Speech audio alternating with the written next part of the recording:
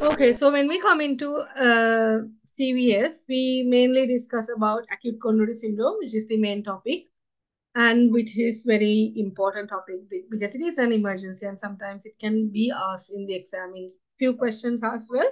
But at least CVS will cover. CVS is one of the main topics in medicine, and they will ask a lot of questions from CVS part. And about congestive heart failure, we will discuss valvular heart diseases, cardiomyopathies, pericardial diseases, and mainly about like hypertension, dyslipidemia, mainly the risk factors of heart diseases. So we will discuss all of these. So we will first go like in Australia, if you have ever seen John Martak, you will see that like we used to study in MBBS, we used to study as system wise, right? So we usually study like cardiovascular separately and then respiratory separately, like that.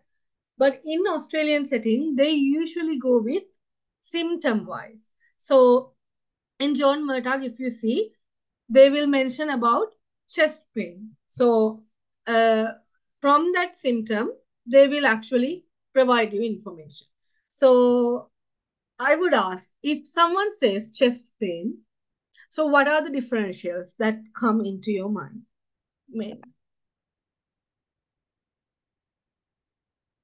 Like simple ones, you can start with the simple ones.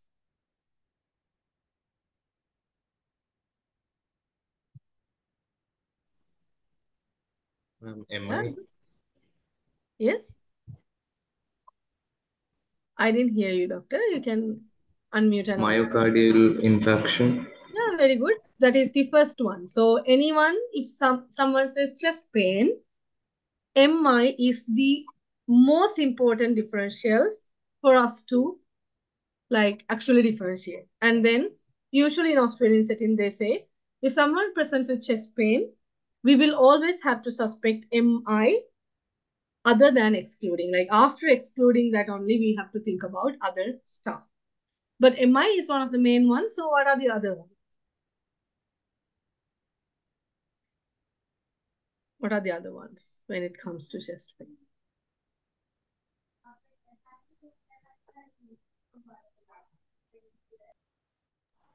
Acidity, gastric reflux.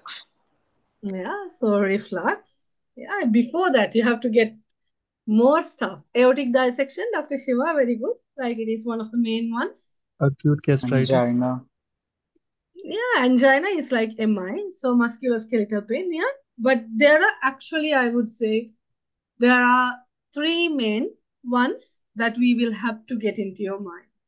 So if someone says about chest pain, the first thing has to be coming into your mind is MI. Yes, very good, Dr. Shiva. So MI, pulmonary embolism, and aortic dissection. So these three has to come into your mind as the first step.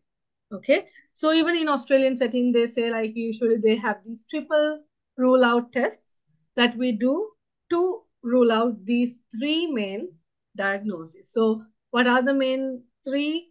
If I would say like if they are all invasive, not invasive, they're all like can be like very expensive and can be radiation, like high risk radiation. So mainly angiogram, so coronary angiogram, usually CTPA, CT pulmonary angiogram, and CT aortic, like aortogram. So for aorta and pulmonary and the coronary. So they check if there's any problems in those ones through CT. So if it is done, usually the most mortality highest differentials will be covered, especially like pulmonary embolism, aortic dissection, and MI. Okay, so pericarditis, very good. So like the other ones as well. So as you said, GRD, pericarditis, all can actually cause chest pain. But main ones that you have to get into your mind as a differential is when someone says chest pain, these three, pulmonary embolism, aortic dissection, and myocardial infarction, are the main ones for us to differentiate. But as you guys said, yes, musculoskeletal pain is another one as well. So as cardiac causes, myopericarditis, angina, MI, prolapse of the mitral valve, in vascular, aortic dissection, pulmonary embolism, pneumonia, and other one most important one is pneumothorax. Pulmonary neoplasms, esophagitis, gastric reflux, esophageal tears, peptic ulcers, biliary disease.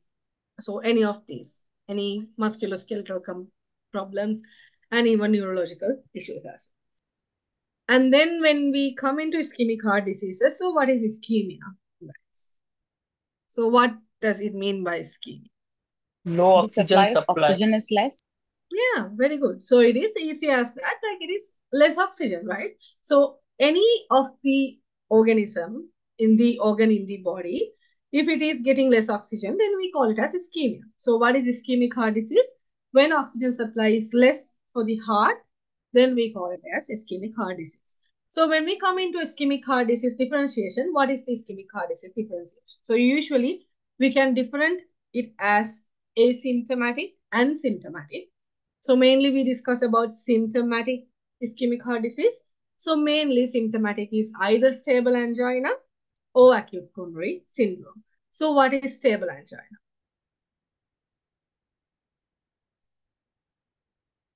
So usually we call it as symptoms will actually come across with exertion, right?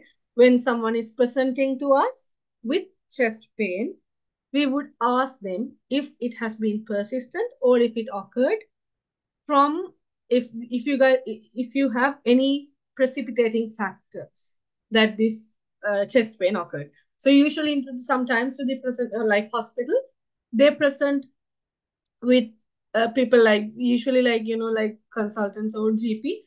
They will actually put the patient into a maybe scan or like a stress ECG, and then during that time the patient will come and then present into the hospital. Sometimes from the imaging place they send the patient into the emergency. Sometimes the patient will say, because in Australia sometimes like especially if when you're working in regional areas, they actually have so many farms. So there are farmers actually working hard.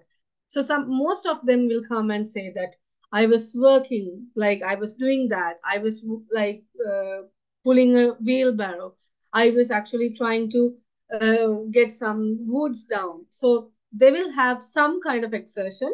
And if the symptoms arise, then it is stable angina. Usually the atherosclerotic plaque is there, but it is actually stable. So it is not actually progressed into an thrombus or a ruptured plaque. And what is acute coronary syndrome? We call it as in three different manners: either unstable angina, non-ST elevation MI, and ST elevation MI. So usually atherosclerotic plaque will actually get ruptured and then thrombosis will be formed. So because of that, the patient's coronary patient's heart will have less blood supply. Because of that, the heart muscle will be weak. So how do you differentiate unstable angina, non-ST elevation MI, and ST elevation? How do you differentiate? In case of unstable angina, patient will have persistent pain even when they are resting. Yes, yeah. Usually acute coronary syndrome, they would say that they will have persistent pain. Yeah, that's true. How do you differentiate the acute coronary syndrome? There are three main acute coronary syndromes. So unstable angina, non-ST elevation MI, and ST elevation. How do you differentiate these three from each other? It can be by Cardiac ECG. markers, we can check for cardiac markers. Yeah, very good. So first thing, guys, ECG. Right? Before cardiac markers, you will come for an ECG. So if in ECG, there's ST elevation, then it is ST segment elevation, myocardial infarction. So if they do not have ST segment elevation, then you will go for cardiac biomarker. So what is the cardiac biomarker we check? Troponin I. Troponin. Troponin. So it is easy. So if it is positive, what is that? That is MI. Yeah. So which MI? Non-ST segment elevation MI, right? So if usually ST segment is elevated, and if it is chest pain and then ST segment elevation, then it is ST segment elevation myocardial infarction. You don't even have to have an troponin level in that case. Then you will manage that as an estimation M1.